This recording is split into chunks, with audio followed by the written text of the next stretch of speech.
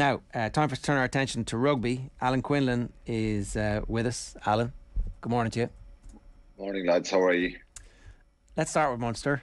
It feels like a long time ago now because the weekend was so long and so packed with top quality sport. But Ulster are really good, and so we should start there, really, except that it's the end of the Van Graan era and we'll get to talk about Ulster again. So, on balance, the Van Graan era was chronically disappointing. Is that fair? Yeah, I think so. I think that's the reality. Particularly when you finish the way they finished in the last couple of weeks. I think I've said this for a long time. There's no expectation that they should have won trophies this year, but I think there's been few highlights. Maybe the Wasps game, the Scarlets game pre-Christmas, Exeter, Toulouse, the win in Ulster. Sporadic highs, but in fairness, they started the season pretty well. They won their first 4 league games, and I think the first kind of signs that this team could struggle was probably at home to Connacht back in October, I think. Then they went to Ospreys the week after and lost their first league game away to the Ospreys. At the time, I just thought it was significant game they should have won. And, you'll always look back in the league season, and if you lose a couple of games that you should have won, and they can be crucial. And it ended up being crucial for them to be away in the quarterfinal to Ulster. They had the opportunity to have a home quarterfinal, home semi-final, and really maybe challenge and get into the final, which just didn't happen. Obviously, it didn't happen. But I think, if they went on and lost the final to Leinster, put up a good fight, well, then you'd be saying, yeah, decent season, few kind of ups and downs along the way, but there's a bit of progress. And that's all the Munster fans wanted, was progress, I think. And the last couple of weeks have just taken their toll. I think that the Toulouse game, maybe it was a false dawn. It was an incredible effort by the players that day. But look, reality, you've got to, obviously the head coach has got to take it on the chin. He's managing the structure and the plan week on week. But the players have let themselves down the last few weeks as well. The crazy thing is that Johann van Graan would still be there for another season if he hadn't taken the money and ran off the bat. Is that a big concern for the culture and the way Munster's been run, that actually nobody within Munster seemed to have an issue with Johann van Graan's reign, that they were happy to keep him on? I think, Nathan, and a lot of people mentioned this just around in December when Johann announced he was going, and Stephen Larkham, that it could be a problem, and it has been a problem. I think the players have switched off. There's something not right within the camp. The standards obviously have dropped in the last few weeks, and people within the organisation, the last thing I want to do is be drawing a load of heat on me again, kind of talking about the structure and the deep down the organisation as a whole. But obviously in 2016, there's some things frustrated me, and I wasn't very popular for saying it, probably within that group at the time. But I just wanted Munster to do well and do better. And it's like any business, if you're not performing, you've got to peel back a few layers and see where can you improve. I know there's a desire within the group, in the organisation, and behind the coaches and all that stuff to get better, but it has to be reviewed again and looked at, and see where they improve. Essentially, it's not like 6 years ago. Yeah, it's not like they proved you wrong, is it? It's not, and I was probably the villain at the time, and I wasn't. I was just out of frustration, and I think they made strides under Rossi Erasmus. He made the team very resilient, strong, very hard to beat. They lost the URC final, lost the semi-final to a very good Saracens side, probably one of the best Saracens teams, one of the best teams that have won a European trophy. So there was real optimism that they could build on that stuff. And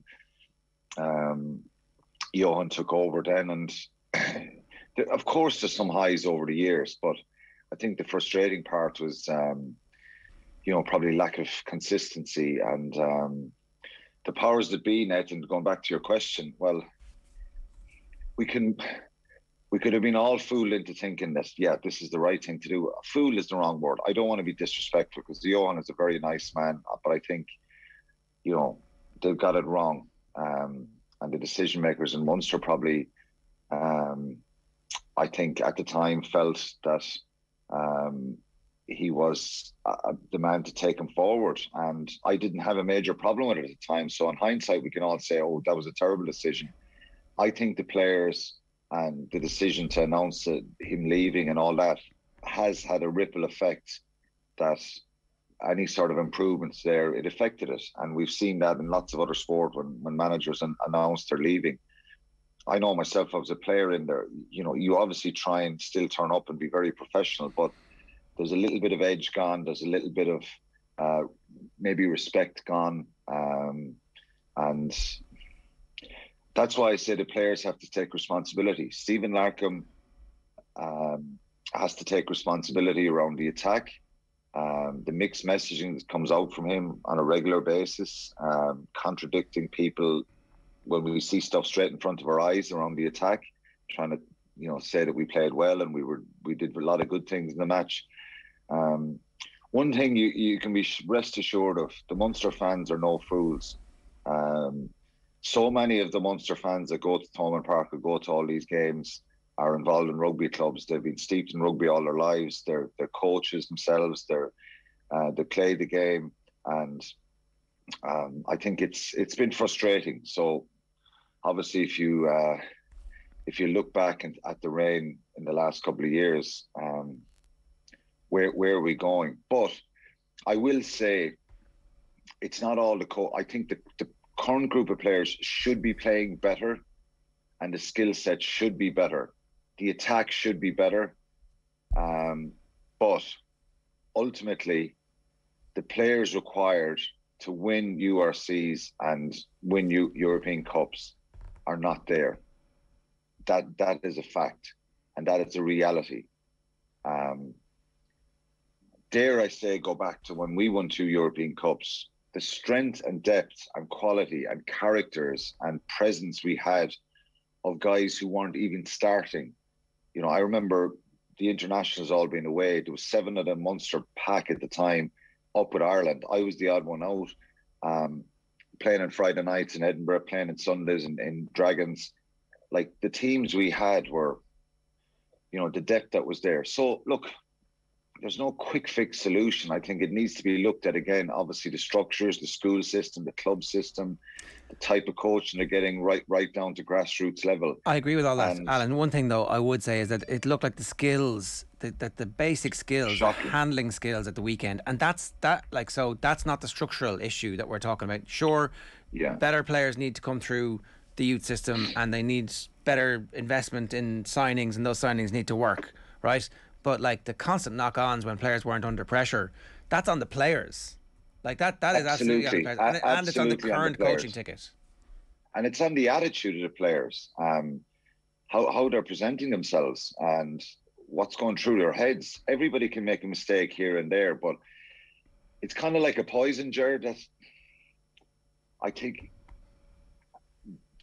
I don't know what happened to players in the last few weeks, but whether it was the Toulouse physicality, the psychological effect, or did they believe that, they were after stepping up a level here and it was just going to happen.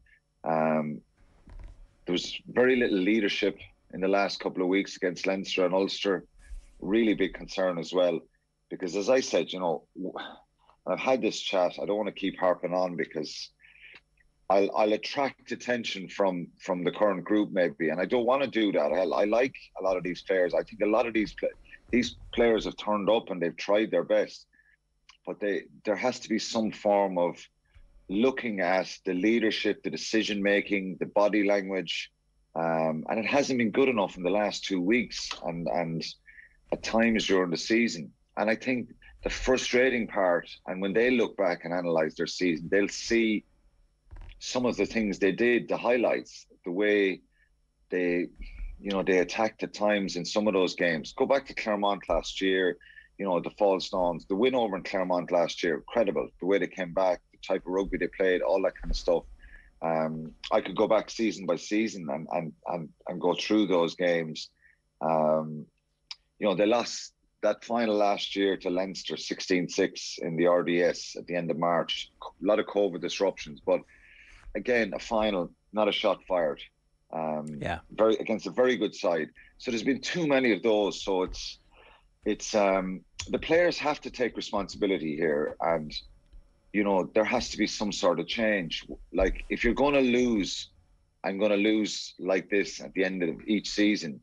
Well, you'd be better off playing 7 or 8 young fellas and seeing how they go, because... Well, should Graham Rowntree do that? So I know Fekito and Frisch are coming in, maybe they unlock something in the back line for next season, but if you're saying they're a long way off winning a URC or a Champions Cup, like when Graham Rowntree sits down over the next month or so and presents himself as the head coach, should he be saying, this is a 3-year project, we've got to get back to basics, we're going to be blooding a lot of young players over the next 18 months, with the aim of in 3 years' time being competitive in semi-finals and finals again? Like, is that something Munster supporters would accept? It's a very good observation. I think maybe now they probably would. I think the problem, Nathan, and it's a really good question, is that year after year there's pressure on Munster because there's an expectation of who they are and the brand and all that kind of stuff, which some people outside of Munster will say, well, that's only a load of rubbish. It doesn't matter. Munster haven't won a trophy in 10 years. But look, Munster's still a very, very big brand.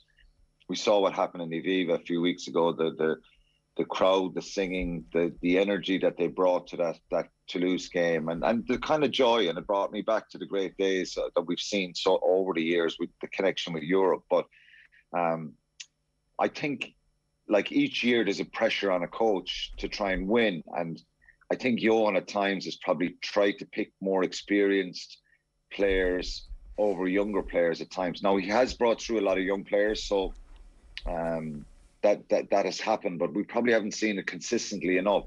And maybe it's a case of start again, rip it up for Graham Rowntree, and everybody's got to prove themselves again, no matter what number of caps you have for Ireland or whatever, and we start playing younger players and go down that road. Because look, it'll be interesting to see what he does. It probably is a 2 or 3 year plan now. It probably is a 2 or 3 year plan, unfortunately. Whereas this... That's the end of Peter Manny's career, though, and Conor Murray. It's sad, and it's greatest ever players, and they win nothing for 10 years. Yeah. Alan, obviously, and you'll get more of the Munster conversation on the Red 78 podcast, but we should have a word for Ulster, for whom this was a signature win. They were brilliant. Yeah, they were brilliant. And do you know what? The funny thing is, Ger, and I mean this respectfully to Ulster, at times they didn't have to do anything extraordinary. They didn't have to work incredibly hard to get their tries, to change the kind of picture of the game. Munster had moments in that first 20-30 minutes when they were in Ulster's 22 and they looked like they were overpowering them. They were going to score tries. They were going to control the tempo of the game. But too often, again, as we spoke about, the turnovers happened. But Ulster kind of changed switch. They had a few early mistakes themselves, and then they become really accurate. To score 2 tries at first phase at that level would be incredibly pleasing for Ulster, incredibly disappointing for Munster. James Hume was brilliant. I think he's straight in the Ireland team for the first test. If you're picking the first test this weekend, is James Hume starting? Well, the problem James Hume has is Robbie Henshaw, Gary Ringrose. I don't know. I think James Hume, you got to put him in the team. Otherwise, otherwise you're just picking on. We always pick this, which is what Munster do. But Ireland, surely, James Hume's performance in that game is the best performance from 13 in a high level match that we've seen this year, right? He was superb. Yeah, absolutely superb. He's strong. He's developed his strengths more. He's really physical. Lovely stepper as well. And he's been really, really consistent all year for Ulster. So, yeah, there is an argument that he should go straight in there. And it's very hard. Gary Ringrose wouldn't be too happy, or Henshaw or Bundyaki. But you keep them all honest, maybe you just roll the dice with him World Cup next year and see if he can throw him in here to deep end and say go and play and show us some more of that. A different level, different step up. Maybe you wait till the second test and see how it pans out. I don't know, but look, he was superb the other night. Timony was brilliant as well. I was disappointed for Alex Kendellen because I think he's obviously been an academy player this year. To step up the way he's done has been brilliant. But Nick Timony kind of changed gears the other night and was superb. So he's kind of put himself back in the pit. I said this before the game. A couple of battles on there for maybe places on the plate to New Zealand. Timony, outstanding. John Cooney was brilliant as well. So their accuracy, Balakoon, what a player, coming on a pace, the try-saving tackle on Joey Carberry. So without overextending themselves, they just struck at different moments and didn't have to batter away at that Munster line and were brilliant. We'll get to preview the semi-finals. We'll talk about Leinster and what their win means for the relative strength or otherwise of the league, because it was a bit of a humiliation for the league, it felt like, when one of your quarterfinals ends up in that score. But we're out of time, unfortunately. We got a little bit sidetracked, obviously, by the end of the Van Graan era. Alan, good stuff. Thanks a million. Cheers. Thanks, Eds. Cheers, Quinny. You'll hear more of that on the Red 78 podcast this week with Alan and Niamh Briggs.